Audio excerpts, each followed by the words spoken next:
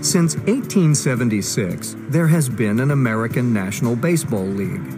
But no one is exactly sure when or where the game of baseball began. There have been many different stories told about the game's origins over the years.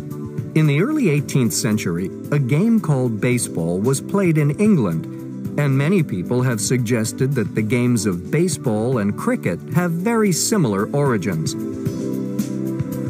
But what is certain is that today, baseball is thought of as an American sport. It's the national sport of the United States that's played and watched by millions of fans across the U.S. every year. Even Americans who've never played the game will often wear baseball caps.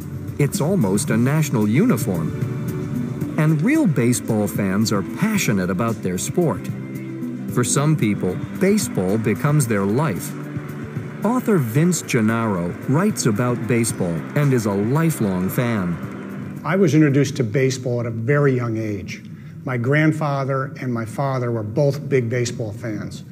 May 17th, 1957, at 5 years old, I went to my first baseball game at Yankee Stadium. And I can remember the sights of seeing the green grass, because of course back then we were looking at black and white television. So to see the colors and the green grass and the smells of the hot dogs and the popcorn and just was captivating. And if you go to almost any park in the U.S., you are sure to see the game being played by people of all ages, old and young.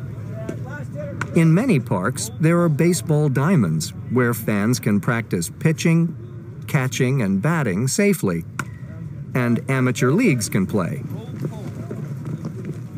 Like soccer, all you really need is an open space and a few people who want to play.